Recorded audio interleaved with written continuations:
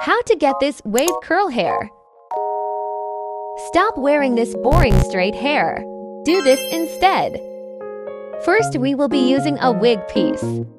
After splitting your hair into two, wear the wig piece further back. Don't forget on your side hair.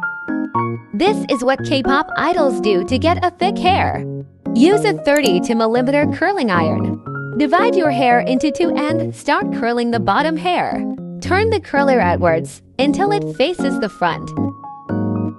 Hold for a few seconds. Then release the curl by twisting the curler out. Turn the curler for another round while pulling it downward. Hold for a few seconds, then make another roll.